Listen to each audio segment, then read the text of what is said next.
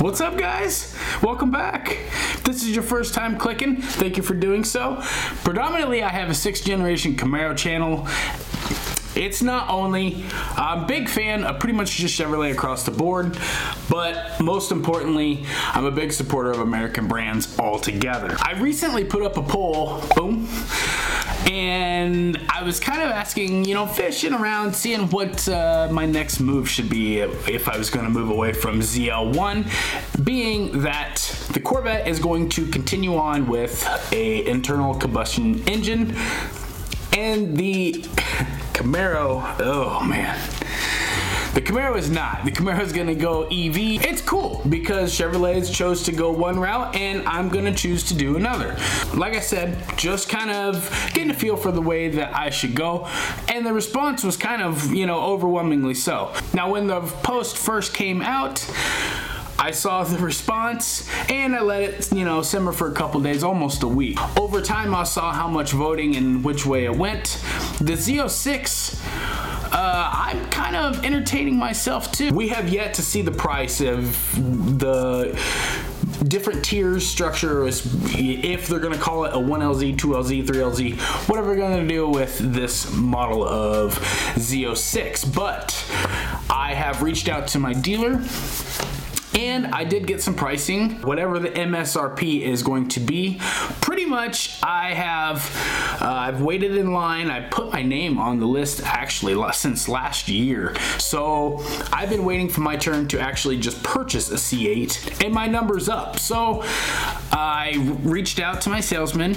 I have yet to take delivery of my ZL1, but that doesn't matter because I can kind of order this now. It's gonna take a while before this thing gets here. So this is kind of even why I'm making today's video, is I want to run through the pros and cons of what I should do, who I think this car for. I just want to throw my 2 cents out there, maybe bring up some things that, you know, people should be thinking about if they're not.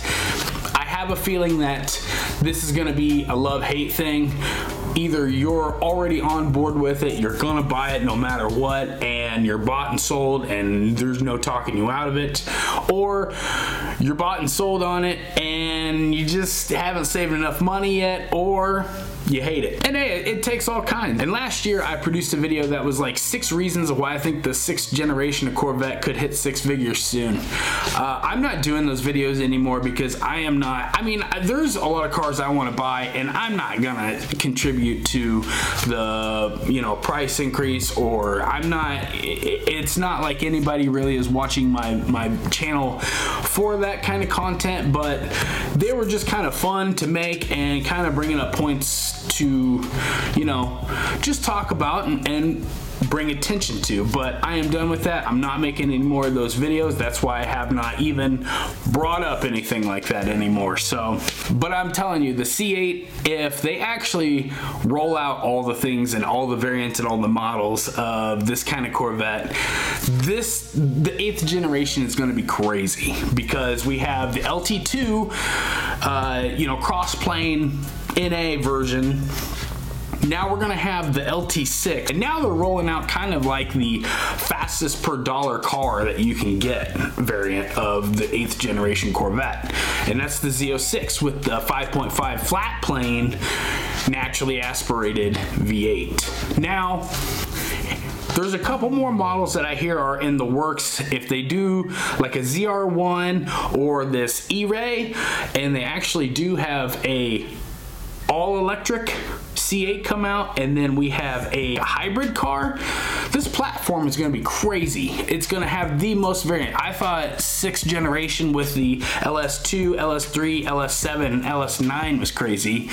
This is going to have every kind of powertrain we currently have available in the automotive world. So this car is going to be pretty interesting to watch over the years as all the variants of this thing roll out. It's going to be crazy. In my opinion, the C8 is an amazing car, especially starting at $60,000. This is crazy, and I know so many people have brought it up. $60,000, 1LT, blah, blah, blah. that car is amazing, just simply because of the chassis you're gonna get, the engine. I mean, it is, forget the little interior goodies, which I don't think I could do. I think if you're gonna go that route, I think that needs to be like a serious track car or a car that you're really gonna butcher and cut up. I think that if you're gonna buy like a road car, I think you at least minimum need to go up to a 2LT. There's a lot of amenities that I have, especially with my 1SS 1LE, that I think are kind of, man, you don't want to go without. There's no going back on. C8 across the board, I think, with this E99 ECU, I think Chevrolet has absolutely neutered this car. They just absolutely gutted it. I would actually love to own this car. The thing is if you can't tune it, man, you're creating a whole, this is a lot of headaches. And the Z06 isn't gonna be any different. I mean, across the board, these cars are not gonna be tunable. You can do a couple things to them. I know it's not just Motec that has developed kind of a piggyback system. The ECU will allow the factory parameters to take over until like a certain power level, and then the piggyback kind of shuts off the factory ECU and takes over. And I'm not sure if it's Motec that has this. There's a couple companies, but I know there's been a ton of companies that have pretty much almost went into bankruptcy trying to crack this ECU and trying to break the encryption on just, you know, trying to find a backdoor in order to tune this car. That's gonna be a serious flaw to this car. I think that, you know, they're passing the code or the keys over to Callaway to make a couple of their own variants of this car. That's cool. There are two ways that you can look at this. Either you can buy the car and be okay with it the way it is, or you could buy the car and eventually by the time you have the loan paid off, some aftermarket company is going to step in and have this ECU cracked. It's going to be cracked, or it's going to be affordable enough to be able to just have a plug and play system to where you can actually tune this thing. Another kind of flaw, or it's kind of a deterrent away from me buying this car, is the transmission. And I know everybody's whined and bitched about not having a manual transmission available in this chassis, and you know what, I'm okay with the DCT. I've kind of made peace with it. It's kind of a weak point in this, and I've heard several people talking about this, and you know, once you get up 700-800 foot-pounds of torque in this car, you're thinking that's the limitation of this transmission. It is a unit built by Tremec, so I do have all the faith in the world that you can go back through and reinforce and build this transmission to hold, you know, pretty much all the power you want to throw at it. It's an additional cost of, you know, do you really want to spend that? Now, the Z06, I've heard that it's going to be a low production car, tops 15,000 units per year. I know that they're, you know, supposedly set up to do 45,000 units per year. You think that's good? Being that you think that that's going to keep the numbers of this car low and it's going to keep it exclusive? I don't think so. It took Lamborghini Gallardo 10 years to reduce 14,022 cars, and Corvette's gonna do that in one. I think that if everybody else is backing out of their Stingray allocations and moving it to a Z06 allocation, I think that 15,000 units per year is gonna go up. It only makes sense. I mean, they're in the business to make money, and if Z06 is where the money's at, they're gonna make Z06s, period. If you're after a gas car of which you want to mod, and you're looking for just the ultimate speed weapon, the Stingray is what you want. In the past, with the C7, the transmission, which is a transaxle, is in the rear, and then you're gonna have the motor in the front. Torque tube really doesn't weigh a whole lot. I mean, it weighs enough to be considered into the whole factor, because everything matters, but you're gonna eliminate the torque tube, you're gonna move the engine to the rear. So now all the weight is on the rear. I believe it's like a 60-40 split. I don't know, I'm not for sure. I'm sure there's some people out that have the poundage and everything just blah, blah, blah, blah, blah, figured out. That's not me. Again, this is my opinion. Now that you have the entire drivetrain and most of the weight over the rear, torque is what you want. This is it.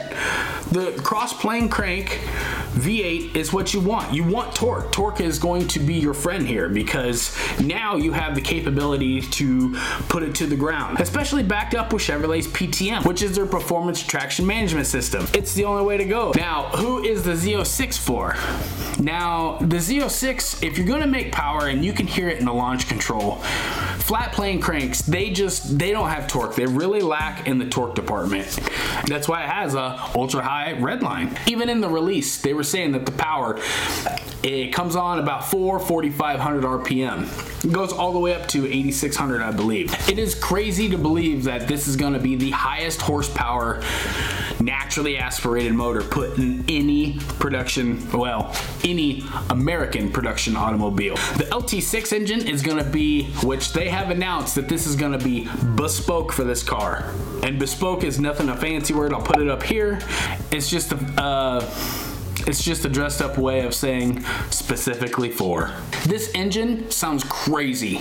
It is amazing, and this, I think, is what Corvette needed probably like 10 years ago, maybe 15 years ago. I know that they've actually spent a lot of time modifying the exhaust tips to, you know, perfectly tune the resonance and the sound of this motor. But man, I'm gonna leave a link below. I found another YouTube channel that did a comparison between the Ferrari 458 and the C8 Z06, and I'm gonna tell you, my initial thought after I completed watching the video was, you know what, I'm gonna let you find out for yourself. You tell me. I don't think that that Ferrari sounds or feels so special after that. It kind of feels like another average car. It took the wind out of the Ferrari sails, and it really makes me wonder why everybody's paying so much for that car. The specialness of the 458, when I was watching that video, it was gone. That Z06 sounds amazing. Now, on my channel, I did another poll of how much do you think that this Z06 is gonna lose off of MSRP? A lot of people don't think it's gonna lose any. And some people might think it might dip into the 70s, the 50s. Here, I'll put the results up for you. But I think that overall, the closer you can get this car to sticker, the more of an investment it's gonna be. Italian auto manufacturers have kind of perfected the way to utilize straight edges with curves. And if you understand what I'm talking about, you can just take a look at the Aventador. I understand that these cars are obscene amounts of money. I know you're talking a factor of like 5 or 10 times over the MSRP of the C8 Corvette, but the fact of this car, whenever you see it and you see it next to like a Ferrari or a Lamborghini or those other supercars, you can't help but and tell me if I'm wrong and tell me if I'm alone on this, but you can't help but feel it's just big flat panels, big boxy flat panels. And that's okay because it starts at $60,000. As far as being able to utilize curves and style and everything, I think that I believe this platform has a ways to go, and I think that there's a lot of for $60,000, the starting price, they're at a really good point, and I believe that the styling of the car, even the rear, I don't think it looks like Camaro. I think people that say that are crazy. It's gonna be a little bit future-proof for years to come. Is it the looker that the Italian supercars are? No, but I'm gonna tell you, for the money, I'm definitely gonna go with C8. I believe that this car is gonna be the highest performance per dollar supercar that America has to currently offer. My dealer has offered me a chance to buy one, put an allocation in for $25,000 over sticker. I don't know if it's worth it at this point in time, but I'm gonna hold. I think the smart play might be to hold off and see if I can haggle that 25 down. We'll just have to see what the future holds. So I think if you can get this car at sticker, assuming that this car does cost 90 grand, I think it's gonna be a great buy, especially the 1LZ. I know that if I get a Z06, I'll probably be looking at the 1LZ. I think it's gonna have everything that you need. It's gonna be the lightest. It's gonna have the less crap to break on it. I just want a driver's car that I can rip around and that sound. Jesus. In the comment section below, let me know. Are you buying a Z06? If you are, what spec are you gonna buy? What price would you go up to? And what are you buying it for? I hope you guys are having an amazing day. I hope this video finds you well. If this is your first time in, even though it's a Camaro channel, just throw me a subscribe. Check in every once in a while. I greatly appreciate you guys. Give this thing a big thumbs up. Support the channel. I'll talk to you guys on the next one. We'll see ya. Later.